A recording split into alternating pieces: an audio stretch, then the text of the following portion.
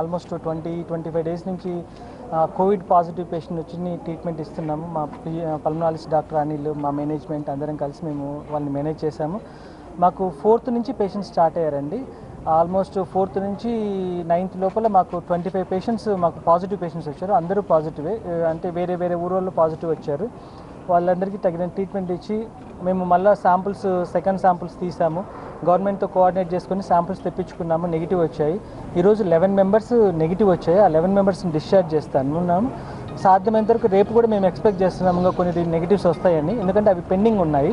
ఒక report negative వచ్చింది, రెండో రిపోర్ట్ కూడా నెగిటివ్ వస్తాను, అవి కూడా డిశ్చార్జ్ చేసేస్తాము. సో ఆల్మోస్ట్ ఒక 1 or 2 డేస్లో సాధ్యమైనంత రిపోర్ట్స్ వచ్చేస్తాను. మిగతా వాళ్ళని కూడా ప్లాన్ చేస్తాము.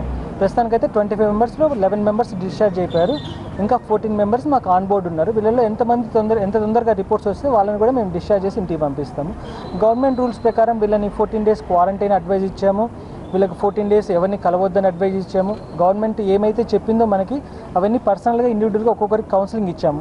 మేము కౌన్సిలింగ్ ఇచ్చి వాళ్ళ దగ్గర కన్సెంట్ తీసుకొని పంపిస్తున్నాము యాజ్ పర్ గవర్నమెంట్ ఆర్డర్స్. అందరు డిశ్చార్జ్ అయ్యారు, అందరు హెల్తీగా ఉన్నారు. మిగతా 14 మెంబర్స్ కూడా మా దగ్గర ఉన్న వాళ్ళు కూడా అందరు హెల్తీగా ఉన్నారు. వాళ్ళకి ఏం క్లినికల్గా ఏం ప్రాబ్లమ్స్ అయితే లేవు. అందరూ మైల్డ్ డిసీజే ఉంది ప్రస్తుతానికైతే. రిపోర్ట్స్ నెగిటివ్ వస్తే డిశ్చార్జ్కి రెడీగా ఉన్నారు. ఏదైతే మన ముస్లిం ప్రజలు ఏదైతే ఢిల్లీ పోయి వచ్చారో వారి కరోనా సోకింది. అల్లా దయ వలన వాళ్ళందరికీ తగ్గిపోతుంది.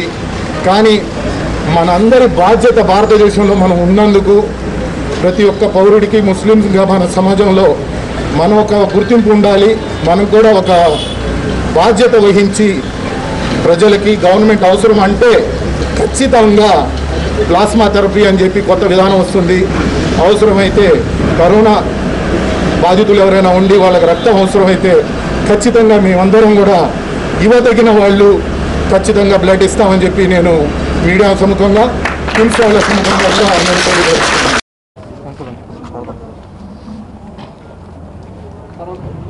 కిమ్స్ హాస్పిటల్ ఒంగోలు ఇది మనం 2016లో స్టార్ట్ చేసినప్పటి నుంచి కూడా అనేక మైలురాళ్ళని అధిగమిస్తూ చాలా దినదినాభివృద్ధి చెందుతూ ఉంది. ప్రకాశం జిల్లా వాసులందరూ కూడా మమ్మల్ని ఆదరించడం జరిగింది. డిస్ట్రిక్ట్ మేనేజ్మెంట్, కలెక్టర్ గారు అండ్ జాయింట్ కలెక్టర్ గారు వీరందరూ కూడా మా మీద కాన్ఫిడెన్స్ ఉంచి మాకు ఈ కోవిడ్ పేషెంట్స్ని కొంతమందిని ట్రీట్ చేయండి అని అడగడం జరిగింది. దానికి మా మేనేజ్మెంట్ వారు సహకరించారు. దాన్ని కూడా మన టీమ్ ఆఫ్ డాక్టర్స్ ఇందాక గిరి సార్ చెప్పినట్టు డాక్టర్ సతీష్ గారు, డాక్టర్ అనిల్ గారు అండ్ టీం, నందకిషోర్ గారు and team and staff nurses కానీ ఆయమ్మలు కానీ వీళ్ళందరూ కూడా చాలా సర్వీస్ ఇవ్వడం జరిగింది. వీళ్ళకి ఈ పేషెంట్స్, ఈ 25 పేషెంట్స్ కూడా మనం స్పెషల్గా డైటరీ అడ్వైస్ తీసుకుని మన దగ్గర ఉన్న డైటీషియన్ ద్వారా కూడా ఇవ్వడం జరిగింది. తర్వాత ఇవన్నీ కూడా మాకు నాన్ గవర్నమెంట్ హాస్పిటల్ కాబట్టి ఈ కమర్షియల్స్ ఎలాగో అని చెప్పి కలెక్టర్ గారు ముందు చెప్తే వారే మమ్మల్ని పిలిచి ఇది ఎట్లా చేద్దాము అని అడిగి ఆరోగ్యశ్రీలో ఉంటే బాగుంటుంది సార్ అని చెప్తే అడ్వైస్ చేస్తే ఆ అడ్వైజ్ని తీసుకుని కలెక్టర్ గారు అండ్ జాయింట్ కలెక్టర్ గారు ఇది CEO ఆరోగ్యశ్రీతో మాట్లాడి కొన్ని ప్యాకేజ్ని కూడా డిసైడ్ చేసి పేషెంట్ దగ్గర ఏమీ ఛార్జ్ చేయకుండా ట్రీట్మెంట్ చేద్దామనే ఉద్దేశంతో ప్యాకేజ్ని కూడా క్రియేట్ చేశారు ఎంటైర్ ఏపీకి. వారికి DC బ్రహ్మనాయుడు గారికి, ఆరోగ్యశ్రీ ట్రస్ట్ వారికి, CEO మల్లికార్జున గారికి వీళ్ళందరూ కూడా మీడియా ముఖంగా ధన్యవాదాలు తెలియజేస్తూ ఉన్నాను. వీరందరికీ కూడా ఆరోగ్యశ్రీలో ట్రీట్మెంట్ జరిగింది. గవర్నమెంట్ ఇలాంటి క్రైసిస్లో కూడా వారు ఇలాంటి ప్యాకేజ్ని ఇంక్లూడ్ చేసి వారందరికీ పేషెంట్స్కి బర్డెన్ పడకుండా చేయడం గవర్నమెంట్ని అప్రిషియేట్ చేయదగిన విషయం. ప్లస్ ఇక్కడ టీమ్ ఆఫ్ డాక్టర్స్ అండ్ ఈ బృందం అంతా కలిసి ఒక మంచి హ్యాపీ అకేషన్ ఈరోజు క్రియేట్ చేశారు. దానికి మాకు చాలా సంతోషంగా ఉంది. 25 మంది పేషెంట్లు, 11 పేషెంట్స్ ఒక ప్రైవేట్ హాస్పిటల్ నుంచి డిశ్చార్జ్ కావడం మనకు చాలా ముదావహం.